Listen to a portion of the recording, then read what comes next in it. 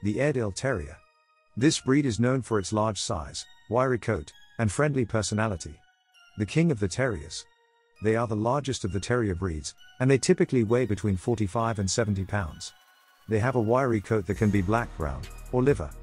Airedales are known for their friendly and outgoing personalities, and they make great family pets. They are also very intelligent dogs, and they are relatively easy to train. If you are looking for a loyal, friendly, and large dog, then the Airedale Terrier may be the right breed for you.